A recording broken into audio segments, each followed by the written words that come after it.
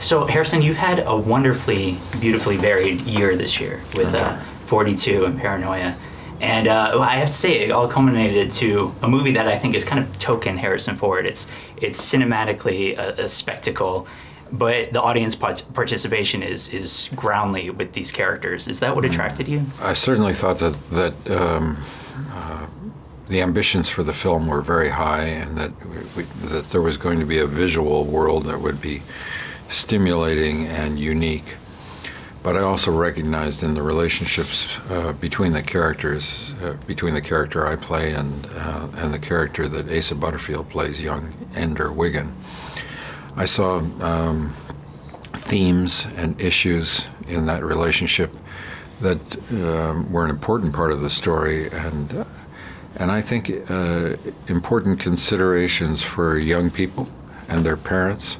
So I'm hoping that this will turn out to be not just another sci-fi, shoot 'em up, right, but a family film. Yeah, that young people and their parents would enjoy to come to see this, have the experience of seeing Ender Wiggin meet the challenges that he's given, and then have the opportunity for young people and their parents to talk about some of the issues that are part of the telling of the story. And it's nearly 30 years old, and it's kind of like Star Trek in a way where it predicts a lot of things. Well, 28 years ago, the author had predicted the internet. Yeah.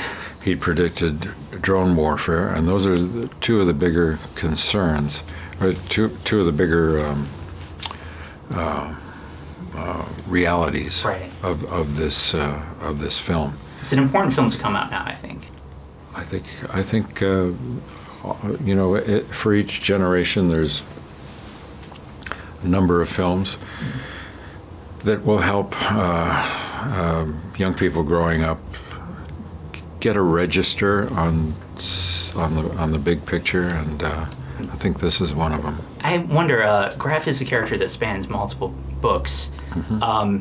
Do you, when you're concentrating on one film, do you kind of avoid the material that kind of goes beyond just that story? Because it might enforce it in a way that isn't productive to the story you're telling now. I mean, that's a good question.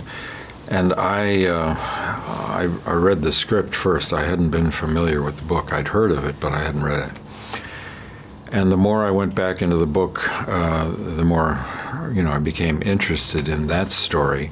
But what I had to do was be responsible for the for the graph that's in the film script, and so there are things that had to be pruned and left out about graph. But I think that there's an opportunity in the script to create a character that serves this story.